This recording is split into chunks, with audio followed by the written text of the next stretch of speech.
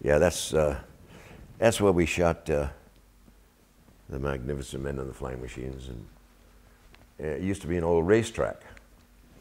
And they reduplicated all of the old ancient museum pieces.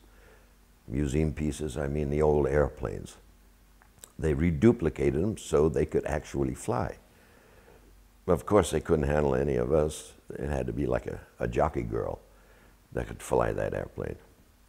But some of the shots that when I was up in the Curtiss Wright airplane with Sarah Miles. Sarah Miles, boy. Quite special. She's a quite special person, no question about it.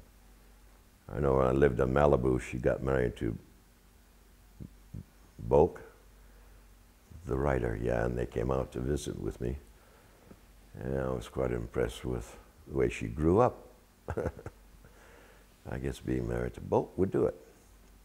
But getting back on hanging off an airplane, they used a crane, and they put me at the end of the crane and over a valley, so we had the deep valley and over a crane, and it looked like I was flying the airplane, and then Sarah was flying it, and I was out there losing my drawers and trying to fix a strut in the airplane, and a lot of people always would stop and ask about that that plane and that film and that particular scene.